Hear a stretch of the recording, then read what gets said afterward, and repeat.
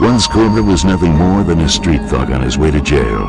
Though extremely adept at martial arts, he used his skills for intimidation and cruelty. Freed by Cabal and Kira in a daring attack on the police, Kobra was asked to join the newly reformed Black Dragon clan, where his brutal nature would be an invaluable asset. Kobra is a warrior from the mean streets of America. In the Mortal Kombat Deception storyline, his main goal was to kill people. He really wanted to use his newfound martial arts abilities and see if he could kill somebody with it.